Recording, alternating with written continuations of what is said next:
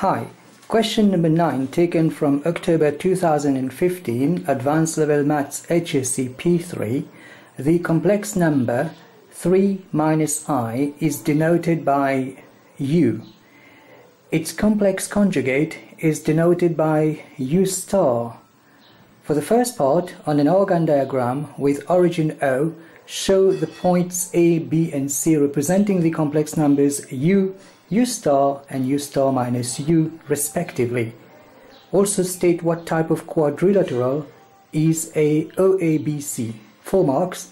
For the second part, showing you're working and without using a calculator, express U star over U in the form x plus iy, where x and y are real. Third part, by considering the argument of U star over U, prove that the inverse tan of 3/4 is equal to 2 inverse tan of 1/3. Okay, so let's do this.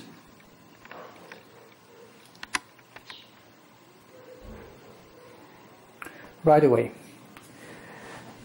Okay, so we have information here, and right, okay.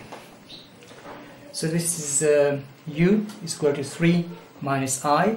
So this is the real part and that's the imaginary part. So 3 is going to be here on the real axis and the minus I is down here. So we have a point here. Maybe we can probably try and make it as accurate as possible. So here's the point. Yeah. So this is the first representation. All right, and that's U. Okay, sorry about this one here. Then we have 3 plus 3 and then plus I. 3 and then plus I. Somewhere here. Okay, that's the second point. Okay, maybe we could also draw a line here. But I'm gonna state it as U star, and this is U. Okay, then for the third one we have to look at this carefully here. I have U star minus U. Okay, what is first we need to do this U star minus U. What is U star? 3 plus I. So we have 3 plus I minus U. U is 3 minus I. So 3 minus I. And in doing that, we're going to get 3 plus I minus 3, minus minus becomes plus I. So 3 minus 3 cancels out and we end up with 2I. So where is 2I? That basically is, therefore U star minus U is going to be 0 plus 2I. So 0 and then 2I is somewhere here. So this is going to be this point here, this line here basically is U star minus U. So U star minus U. Now this, and we have a point here. We've been asked to state what type of quadrilateral. So let's draw the quadrilateral. So we're going to join the lines, the points rather, with the lines here. And it looks like we have, so this is 1, 2, 1, 2. It's a parallelogram. Therefore, OABC is a parallelogram. Here we are for the first part. For the second part, we have to express without using a calculator, and we have to do U star over U. Now what is U star over U? In the form x plus iy. Okay, so what is U star? U star is 3 plus I, so we have 3 plus I divided by U, and what is U? 3 minus I. 3 minus I. What's going to be the conjugate of this? So we're going to be saying then multiply by 3 plus I, 3 plus I. That's the conjugate of this. Okay, so U star over U.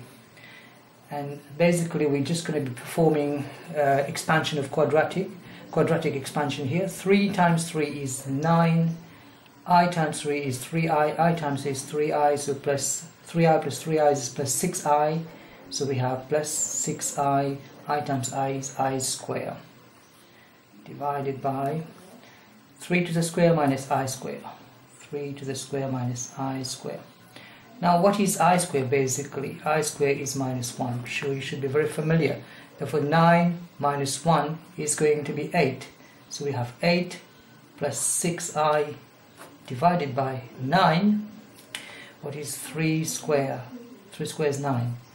Okay, so minus I and minus I square. I square is 9 is minus 1. So we have 9 minus minus 1, which is going to be 10. So 10. So basically we have 8 over 10 plus 6 over 10i. We can simplify this further by saying divide this by 2 is going to be 4 over 5 plus 3 over 5. Divide by 2, you're going to get 4, divide by 2 is going to get 3. Here we are. That's the second part. Now for the third part, by considering the arguments u star over u, we need to prove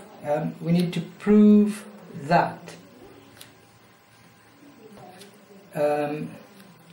inverse tan of 3/4 is the same as 2 inverse tan of 1/3. So how are we going to do this? Right, basically it's not that difficult if you think about it. First of all, I'm going to find out what is u star upon u. Okay, this is it. U star upon u is 4/5. That's the real part. Therefore we have what is we have first of all u star upon u. We have 4/5 plus 3/5 I. Now that's the real part and that's the imaginary part. If we have to represent this on an Argand diagram again, what is going to happen? So basically we're looking at something like this. 4 over 5 is the real part, there's a 0 here. Let us say 4 over 5 is somewhere here. And then we have 3 over 5. So let us say 3 over 5 on the imaginary axis. So we're going to get a point here.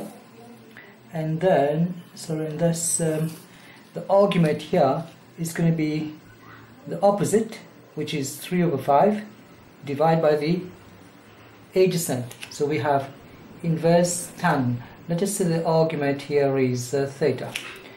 We have tan of theta is equal to this 3/5 divided by 4/5. And if you do that, you're going to get 3/4. Therefore, we have the first argument. The theta is going to be inverse tan of 3/4. We have to prove that this is equal to inverse 2 tan inverse of 1/3. Now, if you look at the u star here and u here, what basically we're looking at is, let me just do this here. Now, what is this argument and what is this argument? So these two arguments are going to be these two, all right? And this argument here is, this is the base is 3. Okay, opposite is 1, so that's 1 over 3. So the tan here is 1 over 3.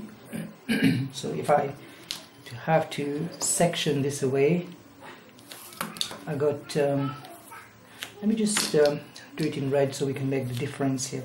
Let me call this alpha. So alpha is going to be the inverse tan of 1 over 3.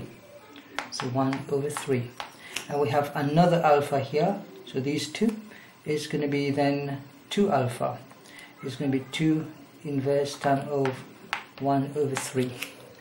So basically we're saying that this whole thing here is equal to this, because this is u star and u.